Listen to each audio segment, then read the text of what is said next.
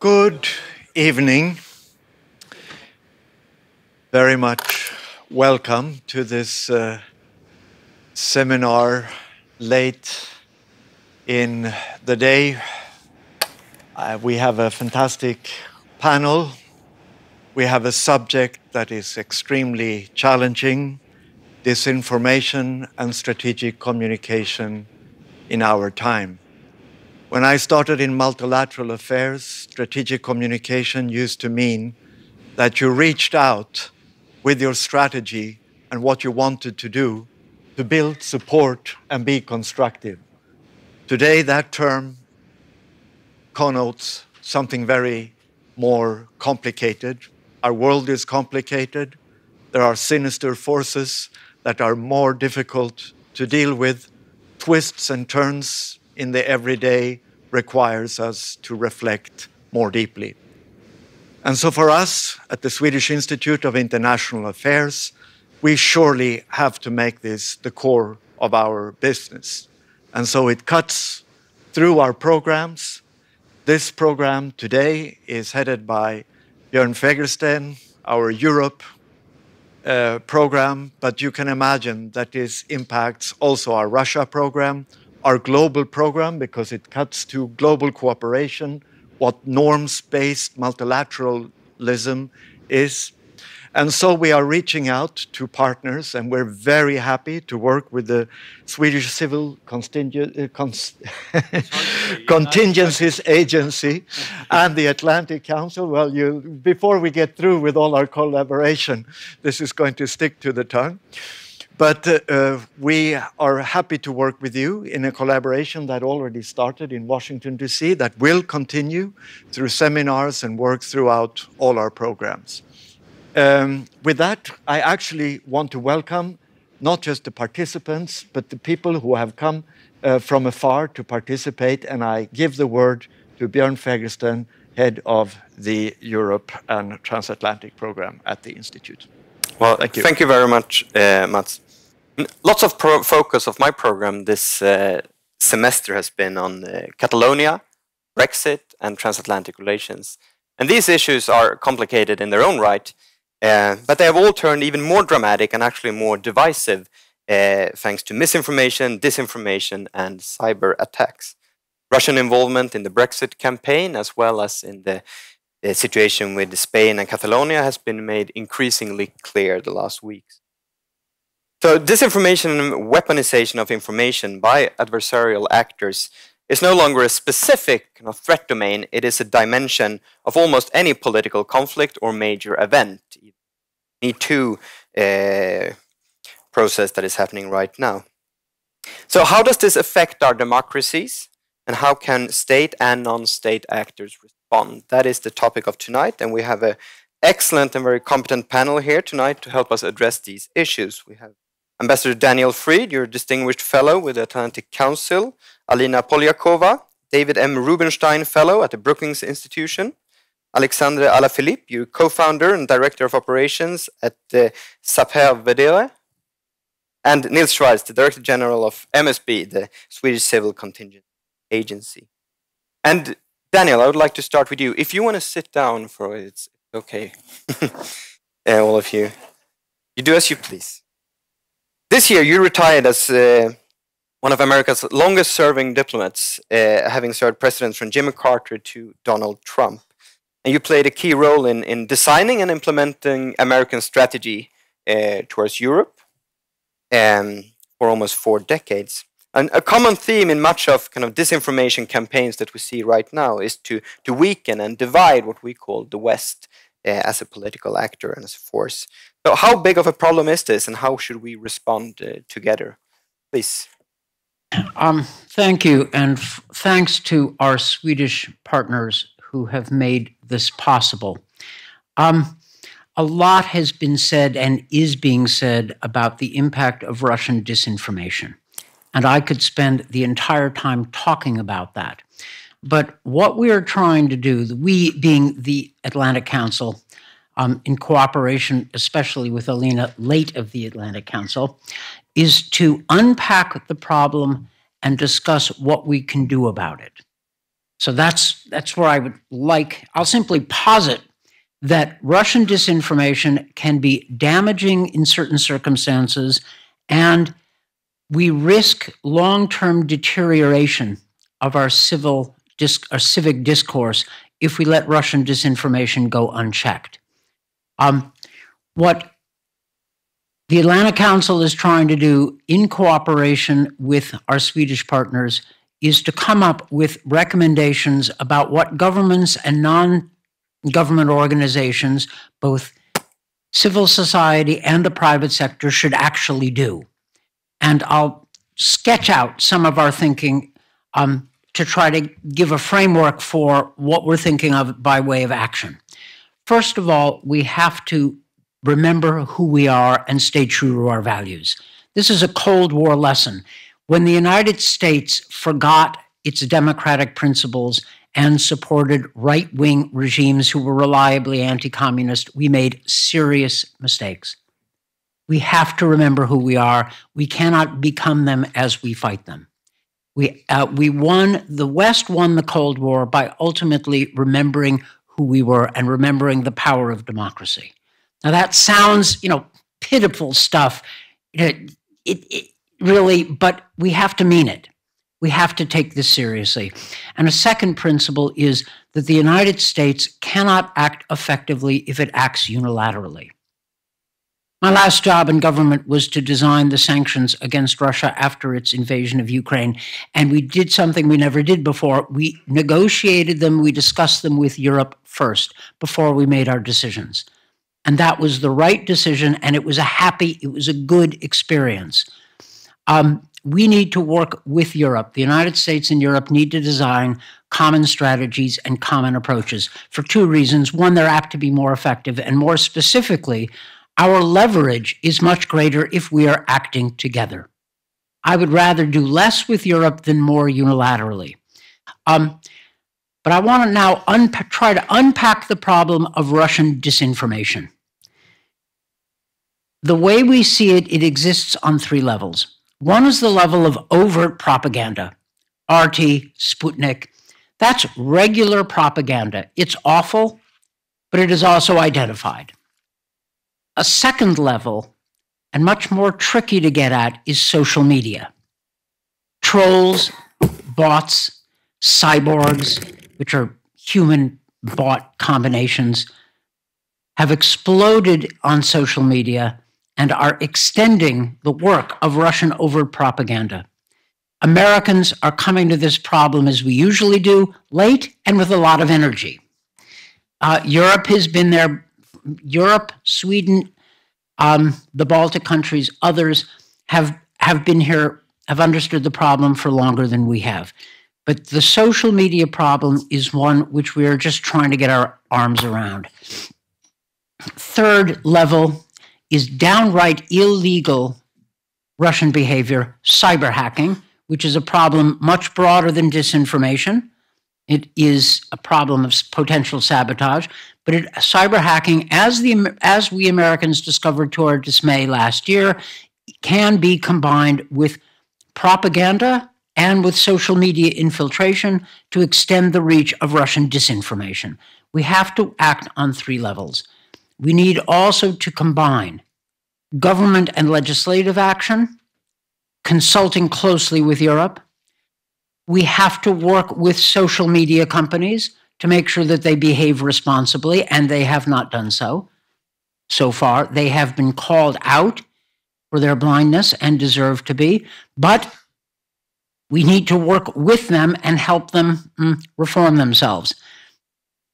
And we also have to work to use tools to go after cyber hacking, which may involve sanctions against maybe the troll farms in Russia and the malign cyber actors. We need, from an American perspective, we need to work with Europe. In 30 seconds to wind up, I will say something because somebody ought to say it and you're all thinking it, something about the Trump administration. Okay, so at the top there is a big question mark. Okay, I get it, and I don't have an answer. At the level on which I operated, this sort of undersecretary of state level, the assistant secretary level, the Europe team in the Trump administration is pretty good. It's solid. And there is an understanding at that level, and probably unevenly at higher levels, that this is a serious problem. My colleagues in government, frankly, my sense is want to do the right thing. They need some help. That is what the Atlantic Council is trying to do. And we are trying to do this with Europe so that we come up with combined transatlantic recommendations to our respective governments so we stop admiring the problem of disinformation and start combating it.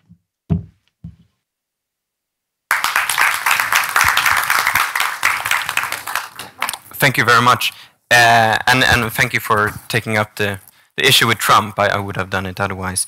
But it's more complicated, and I just want to ask you, I mean, how do we craft cooperation when we at the same time have these differences in our societies, and especially differences on what is supposed to define our response, our resilience, that is the rule of law, strong and respected media, liberal values. And to be honest, it's not only Trump. We see it in several European societies. I know you've been ambassador to Poland, for example. I'm sure you follow news from there. So this is not only a Trump problem. The kind of core liberal values are under attack also from within, not outside of the West. So how do we manage to forge a strong cooperation in this kind of illiberal times? Well, I've got two levels of answers. One, no matter what we do to block, impede, or resist Russian disinformation, everything we do will be imperfect, okay? The crooked timber of humanity and all that. Some disinformation will get through. Ultimately, the strongest weapon is the resilience of democratic societies, and that idea came principally from Alina Polyakova. Okay, I've just appropriated it, and I need to give her credit. That's been her major emphasis. Policy solutions will be incomplete.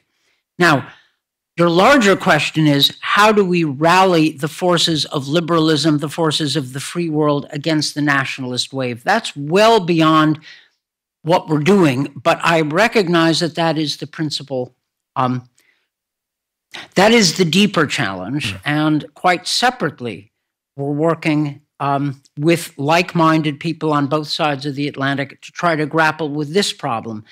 The nationalists have their slogans and they have momentum. We need to recover ourselves and remember who we are. Putin is feeding on that. I mean, we can talk about that at the kind of ideological level, but he is feeding on cynicism and the sag in democratic self-confidence. We will get past that, but we won't get past it without effort, and we won't get past it unless we take seriously both the intellectual challenge, the political challenge, and the disinformation challenge. Thank you very much. Alina, you have a very long experience as a researcher and an analyst of Russia, Russian foreign policy, transatlantic relations, and also European politics and European far-right parties. And now you're at Brookings, but before that at the Atlantic Council, so you're only in Washington. Would you like to give us a perspective from Washington and what's the discussion right now in the situation? Thank you, Bjorn, and thank you to our Swedish partners from the MSB as well for making all this possible. Well, I feel like Ambassador Fried set me up to talk about resilience.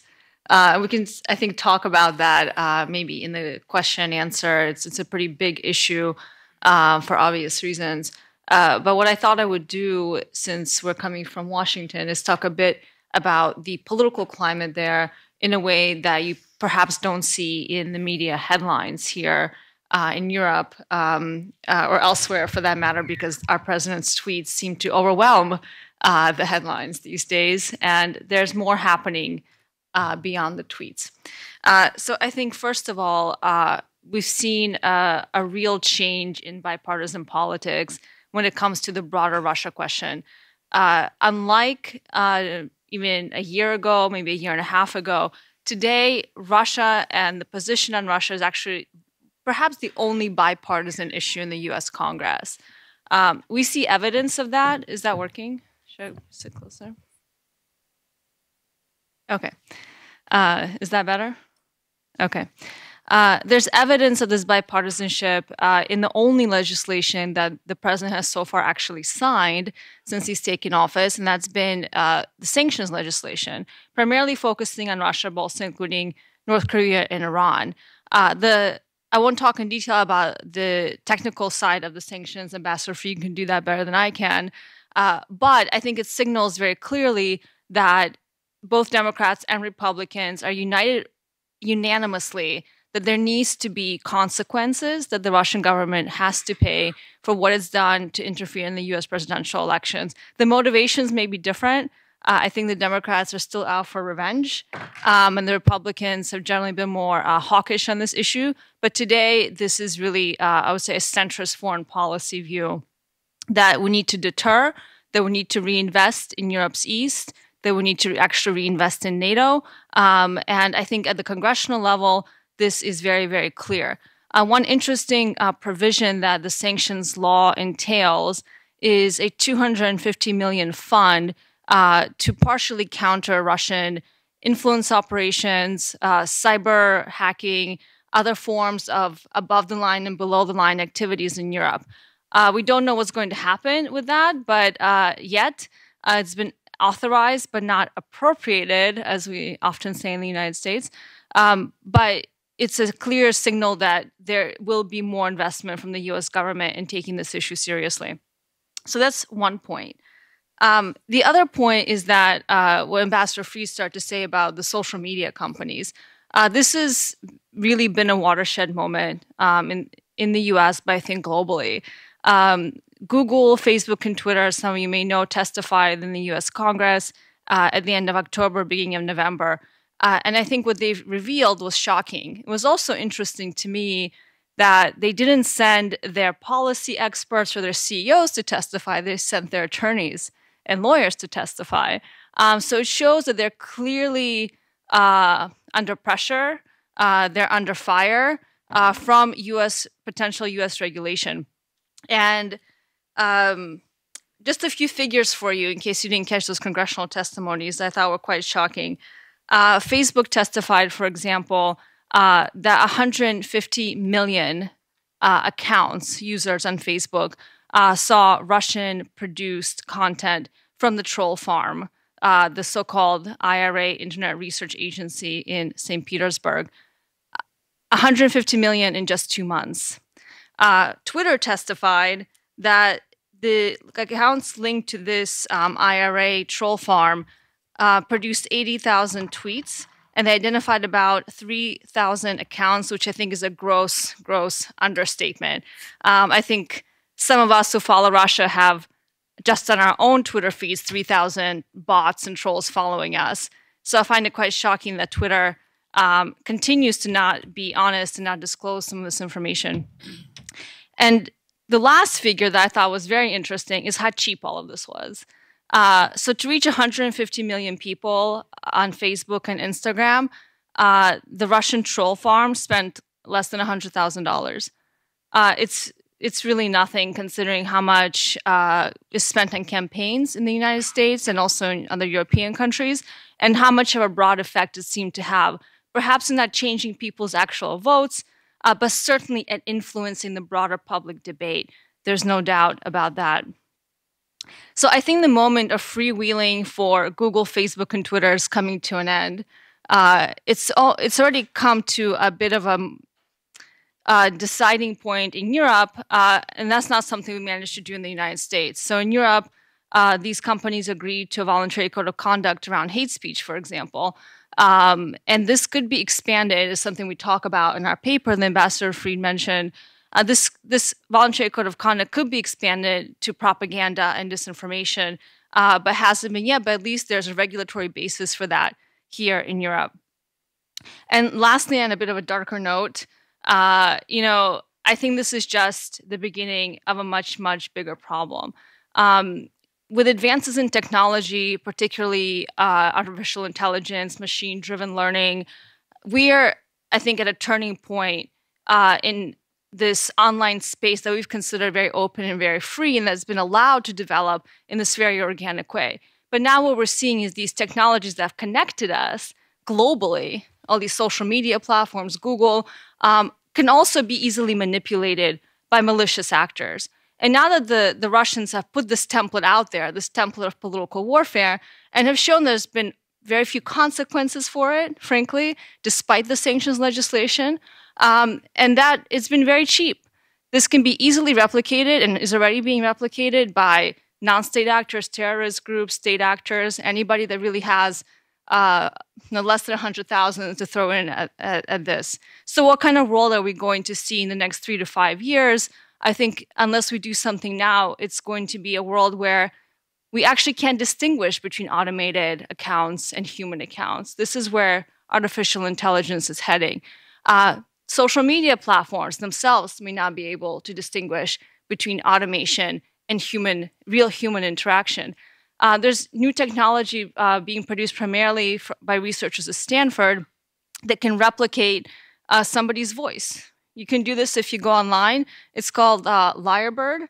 And you can record your voice for 1 minute, and then it will spit out your voice speaking to you. It sounds like you.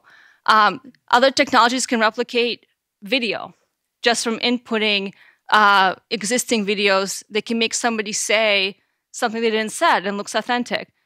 These are all things that are happening now, and they have really broad and potentially negative implications going forward. So I think one thing that we also try to do in our paper is try to think through what are these emerging threats and how do we turn it back a notch so we don't find ourselves in this nightmare scenario in the very near term. Thank you. Thank you very much. You talked about the negative consequences, and of course disinformation campaigns can serve very different purposes, making us believe in specific things, take specific decisions, but also make us stop believing. To erode the support for institutions, the media, and kind of key societal functions. As a Russia analyst also, what would you say is the key? Is there one goal, overarching strategy behind this wide area of disinformation? Or is it only taking opportunities where they show up? So on the one hand, there's been a lot of hysteria, I think, around Russia in the United States. And I want to be careful not to see Russia everywhere. There's this Italian saying that, you could say Russia's like parsley, it's everywhere now, right? It's not like, in reality, it's not everywhere. I think we overestimate the level of coordination the Russian government has in launching these kinds of disinformation campaigns. I think what's been obvious is there are many, many proxies acting at the direct or indirect behest of the Russian government. Some are, in some ways when Putin says these are volunteers, he's not exactly wrong. There are plenty of criminal organizations that are trying to curry favor with the government. They have their own political or economic agenda, and they carry out some of these attacks as well. So I think we want to be careful about that on the first hand. But I think in the broader scheme of things, you asked about the end goals.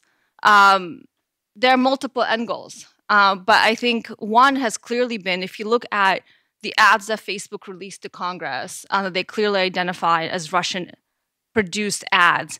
There's no ideology there. There's no consistency in views. One ad supports far-right groups. Another ad supports liberal leftist groups. One ad is an anti-Muslim ad. Another ad looks like a pro-Muslim ad. I think the point is that the tools they use, these micro-targeting tools, Facebook gave to them because they were advertisers, they were clients, right? And these tools were ready to go. So they could micro-target, say, an individual who has a very specific political view, who lives in a swing district, not just a swing state, but a swing district in the United States. And they could target these ads to people they knew would be receptive. I think these kinds of technologies can really serve the most negative intentions, the most malicious intentions. But I think on the Russian side, I don't think they expected the outcome they got. Nobody actually expected our elections to go the way they did.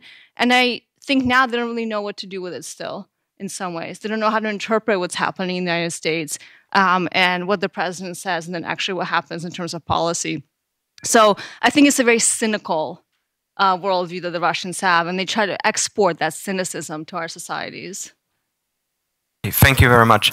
Let's shift focus to the other side, or our side of the Atlantic. I mean, this has been a very intense political year in Europe with elections in Britain, in France, and in Germany.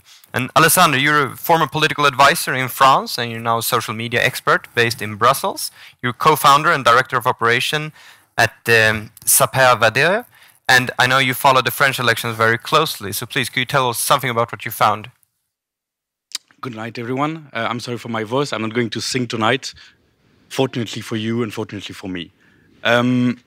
Also, disclaimer, I'm someone who 6 months ago didn't know anything about Russian influence at all. We're just a regular social media company, and we had a look at some things, and we learned a lot. And that's how we got into this. So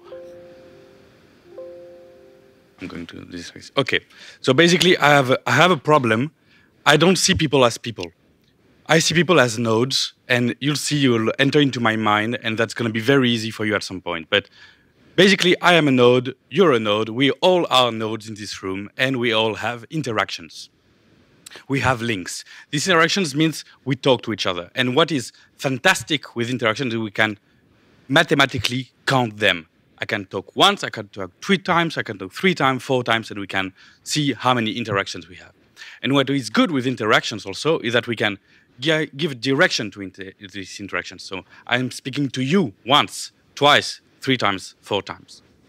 And on social media, what is very interesting is the people who receive the more information. Why? Because they mean they are followed, they are retweeted, they are mentioned, they are replied to. So the more interaction you receive, the more noise you create on the social media. So that are the people we are interested in.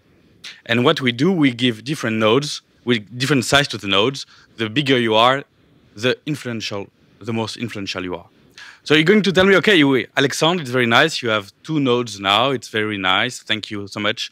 Good night. No, because I've been a real fan of impressionists since I was a little boy. So I like to add colors to my paintings.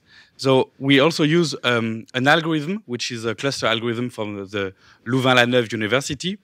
And what does this algorithm do? Basically, he brings nodes that have a lot of interactions together, and he gives them the same color. Why? Because when you have many interactions together, it means you are interested by the same thing. You interact with on the same issue, or you follow the same people. And what we do, we bring these people together, we give them colors, and then we spread them, and we analyze what they say, what different communities say. And that's what we do. We can give different colors to our nodes. So now you're going to look at social media in a whole different way. You're going to walk home and say, honey, you're not my wife, but you're a node, and we have a lot of interactions together. But if you look at the French presidential elections, social media looks like this. So this is Twitter. This is 11 million tweets from 1 month. And you see here you have the different communities, political communities that were interested by the French presidential elections. So basically here you have a socialist community. Here you have a more far-left community. Here you have liberal communities with François Fillon and Emmanuel Macron who share a lot of things. And here we found out that we have all our far-right communities in France. And when we look at the far-right communities in France, we of course find Marine Le Pen and people from her family, like Marion Maréchal Le Pen or Louis Alliot, her husband. But we also find here Russia Today and Sputnik. And for us, that was very interesting because that meant that they had a lot of interactions together. The communities behind that are acting and retweeting Front National campaign were also very active in retweeting Russia Today and Sputnik. So what we did, we collected all the data around Sputnik and Russia Today for 3 months, and we tried to understand who were the people actively retweeting this propaganda. And what was very interesting, we found out that we had basically 3 communities. One is very in yellow here, which is quite big but quite non-influential in the ballot. This is 0.5% in the ballot. This is conspiracy theorist François Asselineau. Here you have a community supporting François Fillon, which was a conservative candidate, and here you had the Front National community. And we did the same thing. So we took this apart and said, okay, now let's look at all the fake news and the rumors during the French elections. And we did the same work. We collected all the people that spread fake news and rumors during the French elections. we do the same. We extract their audience and we try to understand this. And we see that we have here again a community supporting Marine Le Pen, here one François Fillon, and another one who felt very sorry about Mr. Sarkozy that he couldn't go into the ballot for this time. But what was interesting, if you overlap the two databases, that means that you have the more rumors you spread during the campaign, the more chances you had to be in the Kremlin network. Which means that basically you have a social media behavior about people who don't care about where the narrative comes from. It could be Russia, it could be anything else. But the thing is, as long as they serve their political interest, they use it online. They weaponize information to be ready to spread it to their community and to use this as a political tool. Did you hear about the Macron leaks? Does that sound familiar to you? Maybe not? Okay.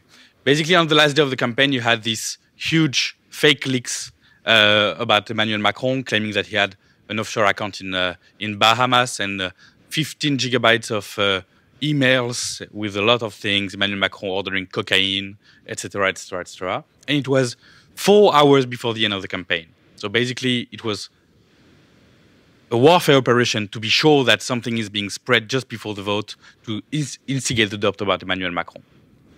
But fortunately, we did this analysis before, and we were able to map and to source live the different accounts that were spreading this during the campaign, and that were active 3 hours before the end of the campaign. So basically, that was our researcher posting different maps and tracking the news, the fake news, back to the US and to Jack Posobiec, which is now a very renowned far-right spokesperson in the United States. And the role, the role of WikiLeaks were very quick to spread this narrative, and then the role of the far-right French communities really jumping into the narrative. And for the first time, we had a very clear merge between far-right communities in France, in the US, WikiLeaks activists, etc., trying to only spread their narratives about Emmanuel Macron is lying about something, and you should know this because you're going to vote tomorrow. So what we did is basically to expose this live. So in 90 minutes, we're able to produce the first maps, and we give them to journalists to be able for them to fight this and to say, okay, something is going on. You need to know that something is going on. We're going to have a look at the 15 gigabytes of data, but that's not going to take 2 hours. We need to go deep to understand if it's true or fake. And basically, that is the result when you're fighting fake news live. Basically, this is 10:30 after WikiLeaks and Jack Posobiec. So you have here an English-speaking community, here in the US, here around WikiLeaks, and here in pink, you have far-right, French far-right activists. And when you look at midnight, so 90 minutes later, the French and English far-right communities merged into one community for the first time because they had strong interactions together. And that was the first time in the campaign. Usually we saw Trump activists, but they were like really isolated because French people don't speak English, Trump activists don't speak English, French, I don't know. But they were very isolated during the whole operation we saw. And at some point, we see that they merge into one community because they have strong interaction for the first time. And here, you have people trying to resist. You have here a resilience bubble. Here is our researcher. He now has a lot of followers and a lot of journalists following him. So he was able to spread the word saying, okay, this is going on. We can say that people that are spreading Macron leaks, they are the one who spread Pizzagate, they are the one who spread fake news of the past 4 months. So do whatever you do, but don't trust them. After this, we had some look at the UK elections. And what was very interesting, we mapped also the Kremlin network in the UK. We didn't have the time to go further into the analysis, but what was very interesting there, that in the UK, when we look at Russia Today in the UK, Breitbart, etc., we found a very strong pro-Trump community, very also strong UKIP activists. That was not a surprise for us. Pro-Russian activists here, but what was very interesting, it was this community. And inside these, you have two things. You have Labour members advocating for peace in Syria and supporting Russians' actions in Syria. But you have people from the left. And here, you have Scottish activists asking for a new referendum on Scottish independence. And you say, why are they in the Kremlin network? Because one of the narratives of the Scottish activist is to say BBC is misinforming about what's happening in the UK, what's happening in Scotland. So Russia doesn't need to go into the far-right narrative every time. They just try to adapt, say, okay, you want to see BBC misinformation? I can feed you with stories with BBC misinformation. That was, Alina was saying just before. They just feed the right people the right narrative just to be sure everyone is being cautiously but slowly slipped away from the mainstream medias to look for other alternative sources of information. And tomorrow, we're launching our monitoring project in Italy. And that is the first map we produced. And what is very interesting about Italy is that we have also far-right activists. We have the 5-Star movement, which is a populist movement in Italy. We have our still pro-Russian activists. We find them everywhere. But what is interesting, and I think that's going to be one of the main debates on the Italian elections, a strong anti-Euro activist, both from the left and from the right, because you have a strong story of communist party in Italy in the 60s, 70s, and you still have a strong network of people being from the far left, and they are still anti-Euro and very active on this. So basically, we see that the misinformation process is taking different paths, and when we think about what can we do, my question is more why are we waiting to do something? There are something going on. It's not going to be Macron leaks the next time. It's going to be more tricky than this because everybody learned from their own mistake. So I think we all need to work together and to be sure that private companies, NGOs, governments, we all in the Western world trying to join our forces to do something about this.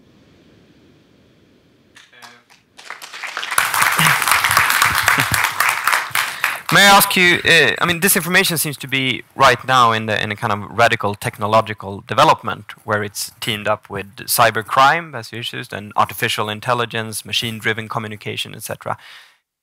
Can we really, are we ahead of the game on the other side? I mean, clearly you are, but in a general societal view, what should we do otherwise? We're not ahead of the game. We consider that we're already late. Huh? We're already late on the game. This is yesterday's game. Today's game, we don't have any clue about what's going on. So I'm not a big partisan of machine automation, botnets, etc. I think it's overrated, but that's my personal point of view. I think on the contrary, like human being paid to do political work online, it's been done on the offline world before. It's going to be done in the online world after. It's simply using the tools you have. Nothing is new in this. It's all politics and all communication. Before, when you wanted to have your message spread, you take the good person and you put it on TV and you say you give him the right speech to say.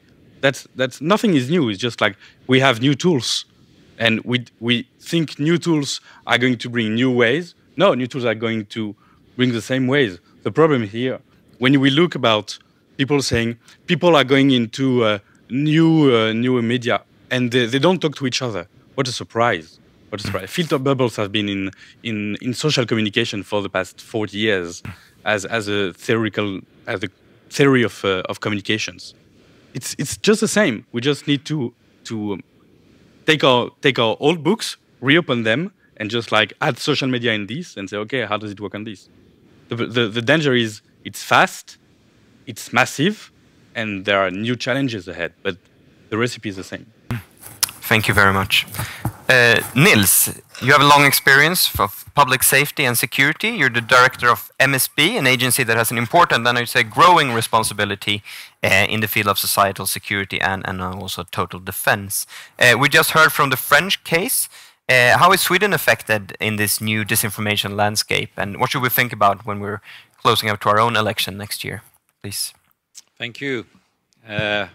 First, I would like to express my gratitude to the Swedish Institute and to the Atlantic Council for arranging this panel and on a topic that is on great importance for Sweden and for my agency, as you addressed.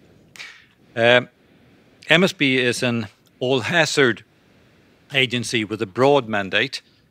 We cope with everything from everyday accidents to natural disaster, pandemics, cyber incidents, and consequences of terrorist attacks. Since 2015, we also have a role in preparing society for warlike scenarios as a part of the resumed total defense planning. Our responsibility includes the development of a modern psychological defense. The concept of psychological defense was launched during the Cold War in the early 1950s and now needs to kind of updating as societies and the media landscape, as we heard, are quite different today. An important component in the modern psychological defense is the ability to identify and counter disinformation and information influence campaigns. In 2014, a country in Europe invaded another country and lied about it. Since then, we have learned a lot, and we have also experienced a dramatic increase in the demand of our expertise at the agency, both in national perspective and as a part of our international cooperation with partners across Europe Atlantic region. What we have seen over the past years is, in effect, worrying development. Sweden and several other countries are being targeted on a daily basis by information influence campaign directed from Russia. The ultimate purpose of this campaign, as we see it, is to divide the population and reduce public trust in our democratic processes. Russian media and other actors do not worry that much about the accuracy of the information. They achieve their goal just by creating uncertainty about the facts. In fact, Russian media rarely use outright lies. They use what is often called factoids, a mix between rumors, lies, and some element of truth, often with the aim to confuse the audience. Russian uses, as we heard, both overt and covert means to achieve its end. They target both the extreme left and the extreme right of the political spectrum to get their message across. And we know that Russian state media, Sputnik, say Russia Today, are in close cooperation with some Swedish extreme right media. The challenge for us in our effort is to identify and counter Russian disinformation is that Russian media and the trolls operate fast. It used to take between 5 or 7 days before a piece of news on the Swedish was transformed into target disinformation. Today, this can happen after a few hours. The pace of identifying and countering such activities is much more demanding today than just a couple of years ago. Building resilience against these activities consists of several elements.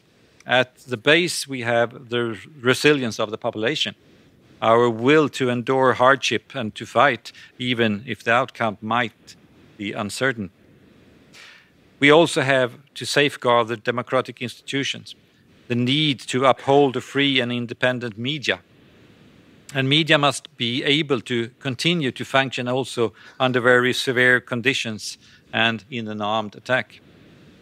This includes the need for cybersecurity and a robust and redundant technical infrastructure with secure communication links. In time of crisis, the public appetite of information increased drastically. We can expect an adversary to use emergency situation to manipulate and sway public opinion. Our crisis communication capability is essential to ensure that government messages are coordinated, validated, and that they can reach out to intended audience. At the sharp end of the stick, we must also have capability to identify and counter information influence campaigns, both from state actors and from terrorist actors. At the core of the renewed capability, we have a team of analysts that are trained for this task.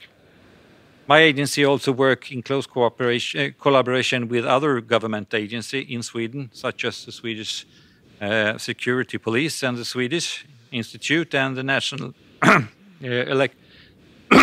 Sorry.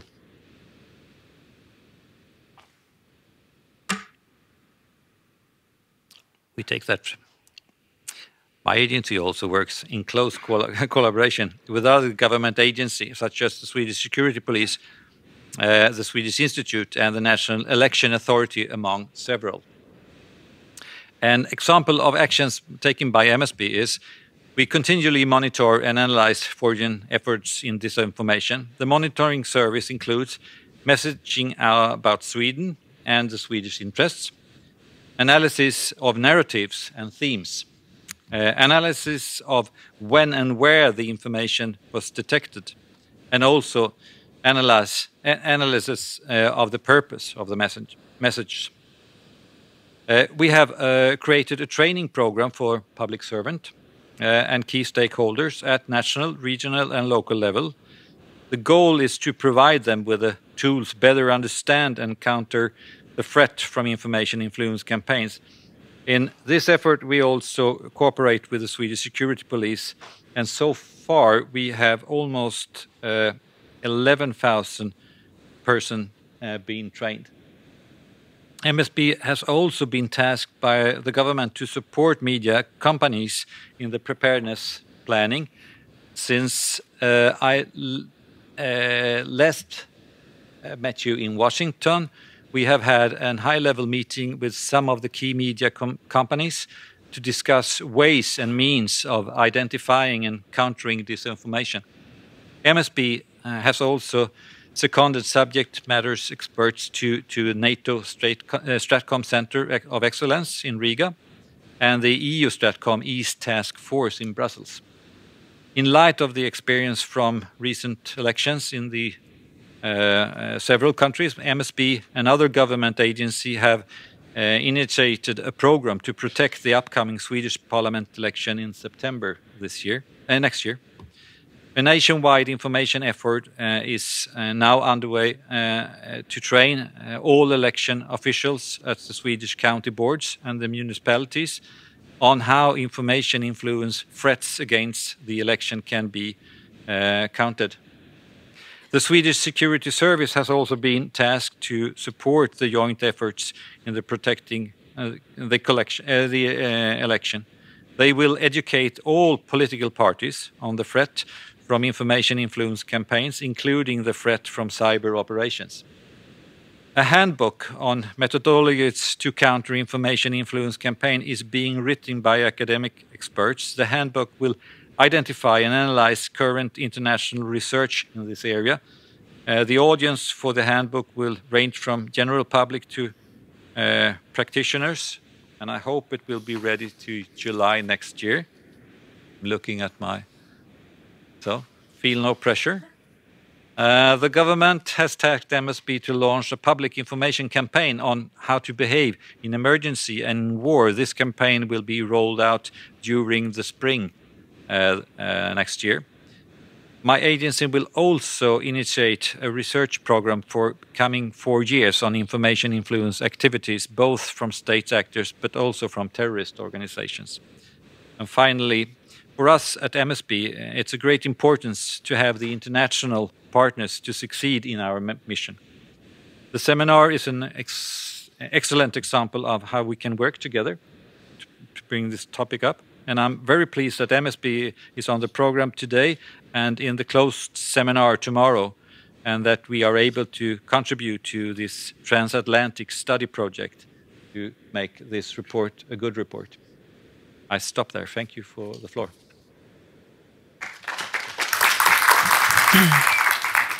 May I ask, I mean, we've had several incidents the last years with forged documents, for example, relating to Ukraine and to Brexit, but we also had several fake stories on more internal Swedish issues, such as immigration. And I wonder, with the upcoming election and the fact that it looks very difficult for any of the kind of traditional blocs to form a stable majority, I mean, it's pretty likely that we'll form some kind of unstable majority. Does this make us more kind of attractive in the eyes of someone who would like to disinform and affect the politics in Sweden? Of course, we will be more vulnerable if we don't have a strong government. It's come by saying. Of course, it's so. So sitting on the east side in Russia, looking at this, I think they are pretty amused. I would like to ask a question actually to all of you before we also have a few questions from the audience, I'm sure. But we've discussed several of the causes of why this is so big now, disinformation. We have the kind of adversarial ambitions of certain actors, but we have political polarization in our own societies, technological developments, and also changes in traditional media and the kind of knowledge industry that we represent here today. And several of you have indicated that the response and the resilience that we need to be provided by several actors: civil society, private industry, governments, of course, academia, journalists, etc. How do we coordinate this kind of everything that needs to happen while still staying true and being kind of open, liberal societies? Sounds like a difficult task. Anyone want to give an easy answer? I think the US, Europe, meaning the EU, need to bring together the key stakeholders. So we start working together. The key stakeholders are civil society groups, social media platforms who may want to rehabilitate themselves. We should look for converts rather than focusing on heretics, right? Let them come in. And I think working in the government all those years, I am a believer in establishing institutions, but informal may work better in this case. Bring together, we need to create a forum for dialogue because, as Alexander said, any list of recommendations is going to be that we come up with is going to be out of date by the time it's, by the time we hit the send button, right? Which means we need the habits of dialogue. And that will actually help us in the task of resilience. So that's where we're headed. And we're going to, even the current American administration has fallen off its more extreme anti-European unilateralist attitudes and is finding its way to something more collaborative. And putting politics aside, it's certainly my intention to help the more constructive forces within the Trump administration find a way to deal with the problem. Okay, so bring together the stakeholders, collaboration, keep it transatlantic. Just to follow up on that very quickly, I don't think we need to coordinate, frankly, in some ways. I think having these dialogues, like the one we're having here, like the one we had in DC back in September, is the key. But there's never going to be a democratic response that comes from the top, and there shouldn't be. The response to authoritarian regimes meddling, interfering in our democratic process has to come from the bottom up. It has to be a democratic response. So what does that mean? It means that all of these stakeholders have a discrete but important role to play. And I think what we don't know right now still is what are the gaps and who should fill those gaps. So there's a role for policy, there's a role for civil society, there's a role for private sector firms, but we need to talk to each other more to understand who does what. And I think that is going to have to be the key, and it's not going to be coordinated. I live in Brussels. My biggest fear is that we'll have a Horizon 2045 plan on fighting fake news, which will be beautifully designed, but completely useless. And that we work 15 years to have a consensus about what is fake, what is truth, should we apply this to this and this and this, and how we should legislate. Okay, we can talk about this. We can have philosophical discussion. I'm open to any kind of philosophical discussion. But at some point, we have a problem. If by 2045 we don't have any democracies anymore in the Western world, problem is solved. Huh? No, I think many people are doing, many people, many organizations, individuals also, NGOs, private sectors. Many people want to work on this. Many people are genuinely trying to engage with this and trying to drive change. What I'm afraid of that from my structure, from my organization, we don't have time to apply for money for European projects, because that needs to have one person working full time on drafting a financial draft for weeks and weeks. I've done this in last month. I know how it is. So we don't have time for this. So if we don't have time for this, we don't have time to work on other things. So I think what civil society is to support, informal support, help, funding from foundations, funding from people who want to actually work on this. We're great thinker, but we are better at doing things.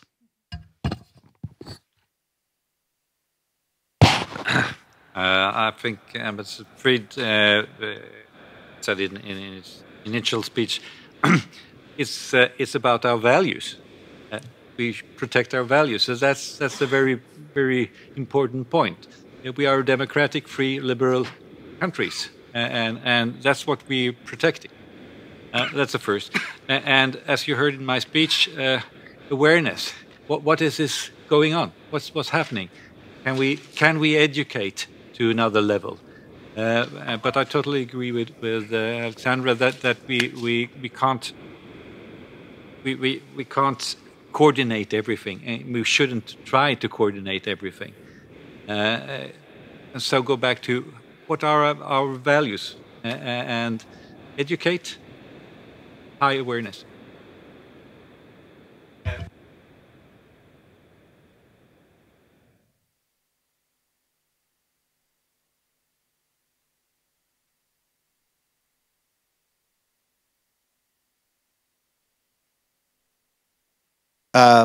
Thank you very much.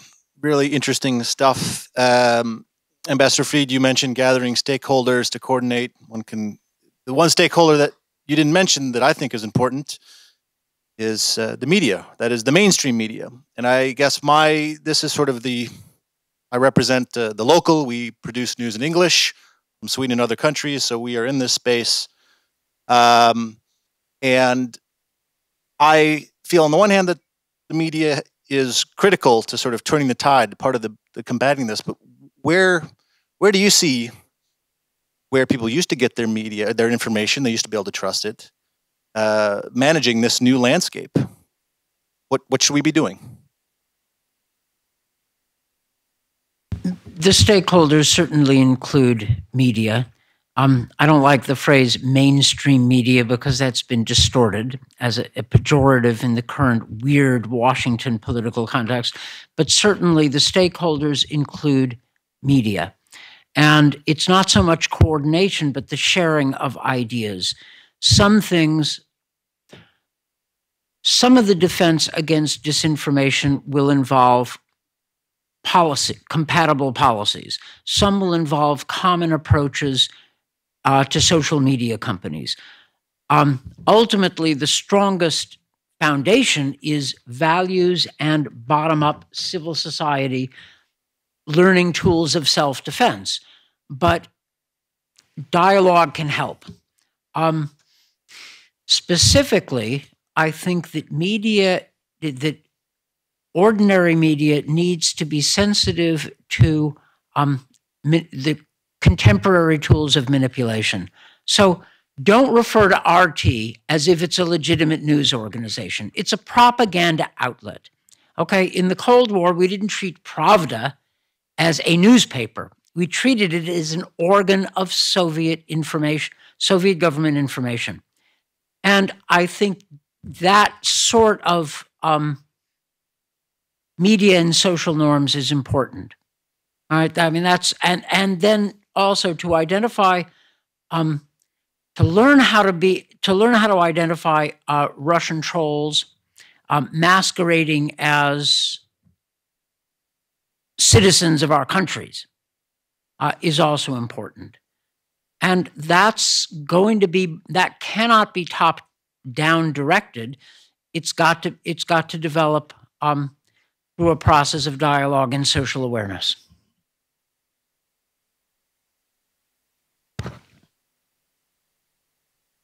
On the media question, as I addressed in the speech, we're trying to have a dialogue, but it's going back to our values. We want a free press, so we kind of start to dance slowly together and hope to find ways to have a fruitful dialogue.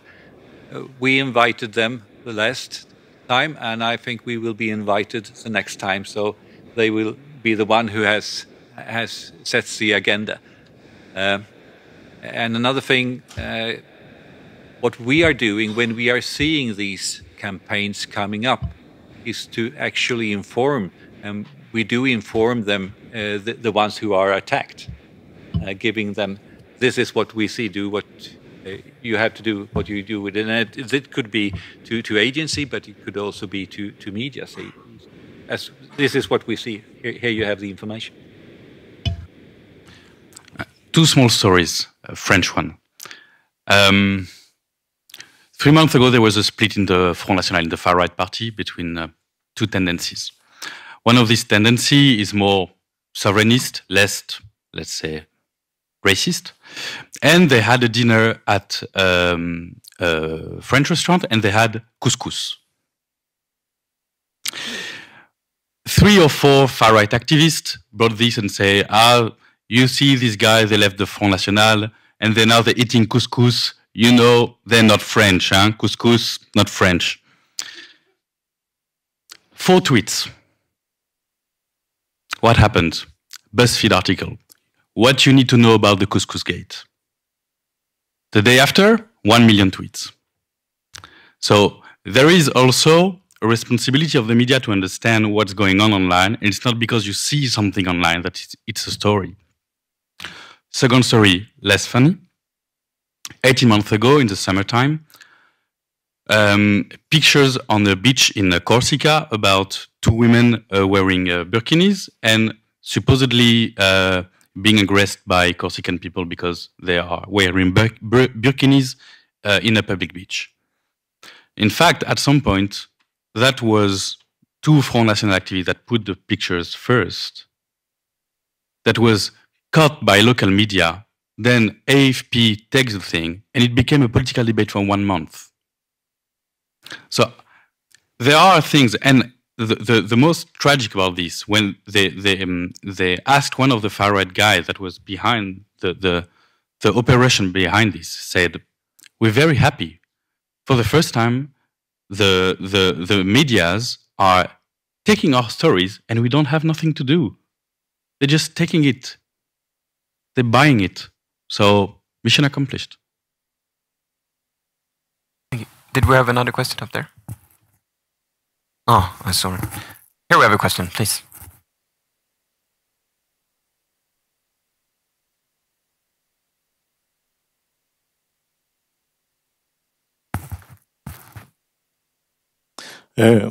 My name is Kjell Lundqvist from the Schiller Institute. I will tell you a story.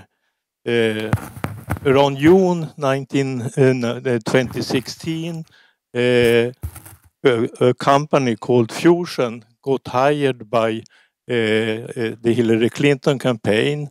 Before they were hired by the Republican opponents to Donald Trump.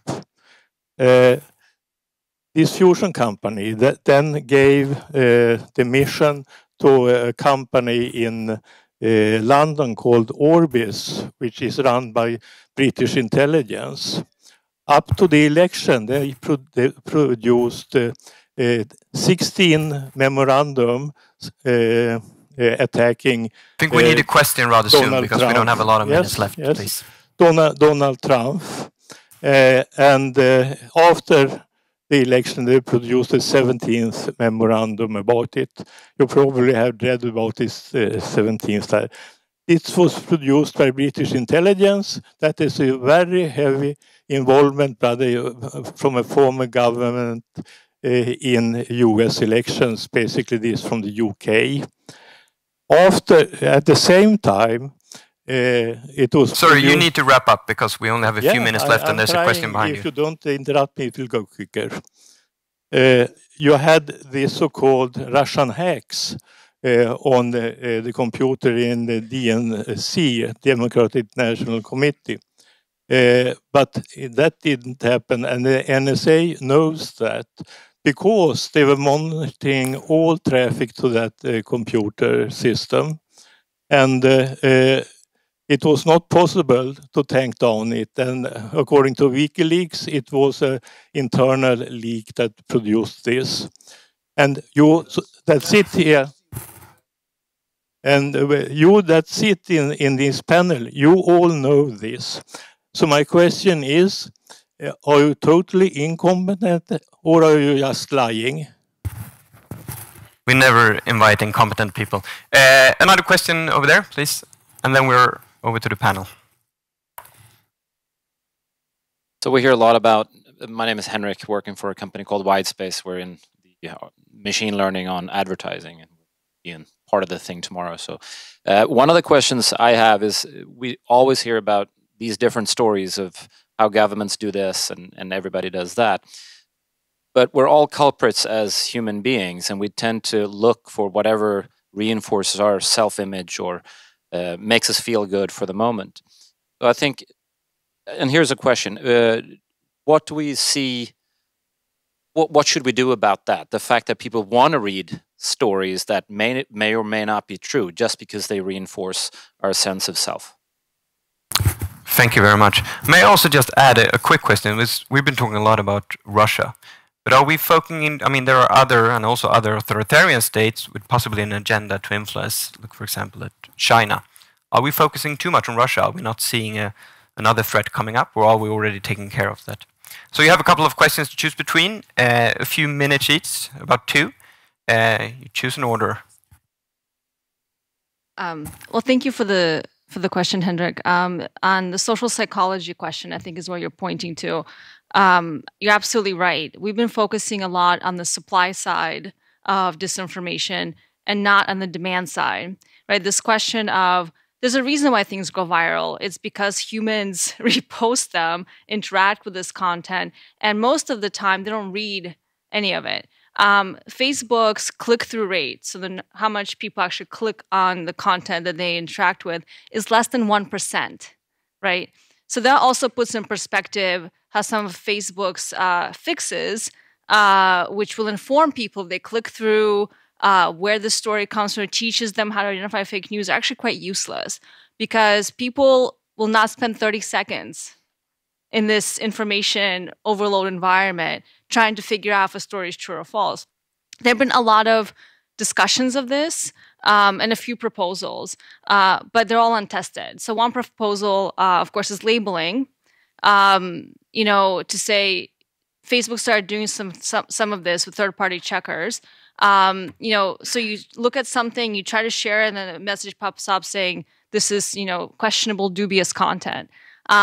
If you go one step further and you have a big red, flashing sign that says fake news, one, Facebook will never do that, but 2, there's actually no evidence that this kind of labeling, and our colleague Geisha Gonzalez talks about this all the time, that this kind of labeling actually works, right?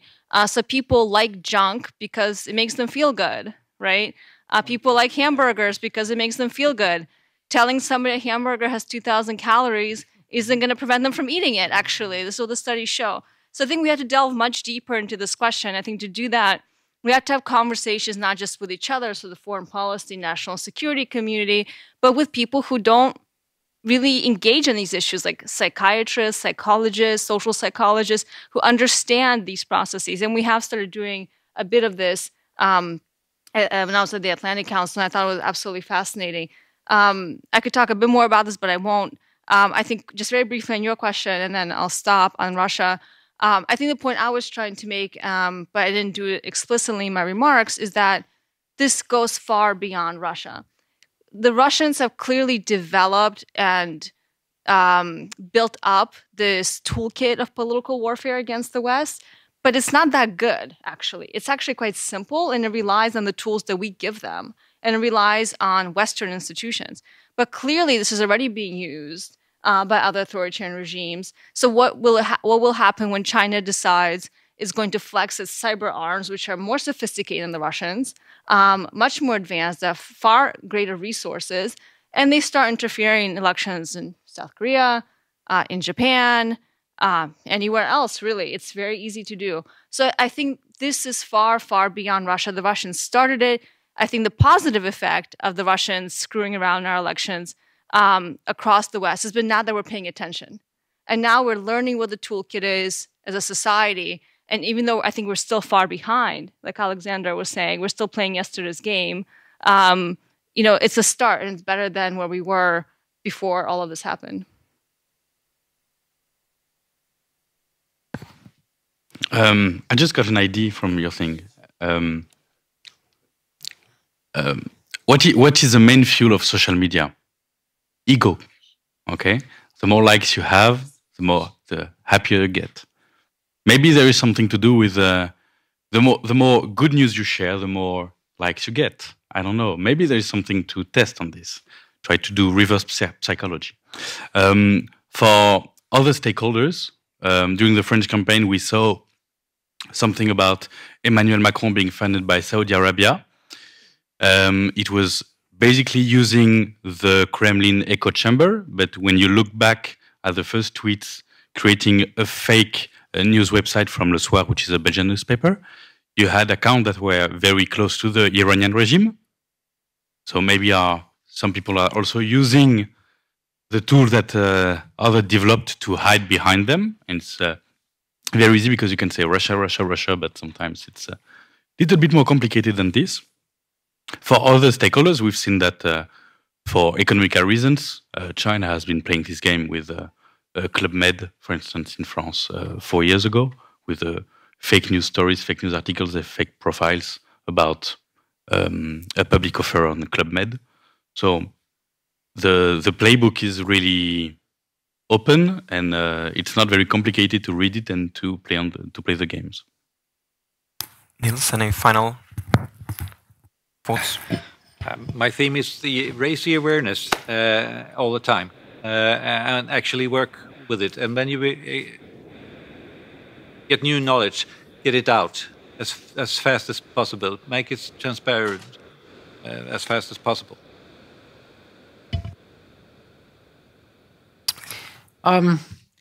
With respect to the theory that the Hillary Clinton's campaign was actually responsible for everything, the accusation that the Russians hacked the Democratic Party. Well, I've heard lots of stories.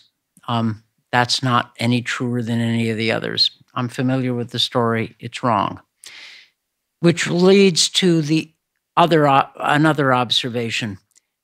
There are some people, some percentage, let's say 15% of people who will believe in our societies who will believe anything. We're never going to be able to help that, and our purpose is not to act as censors, not consistent with our values. Shouldn't go there.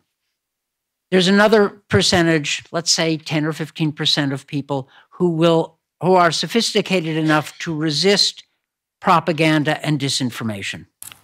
Our purpose is not perfection. Our purpose is to help people in the middle, give them the tools to be informed consumers of information they receive, so that they can discriminate between disinformation and real information. And that's all we can do. And we will achieve something less than perfection. Perfection's not the objective. The objective is helping at the margins in ways consistent with our values. And the tool should be transparency rather than attempts at content control. That's what they do. That's not what we do. The tools, look, we focused on Russia because, frankly, that's where the most virulent aggression is coming from, and that's where the political attention is.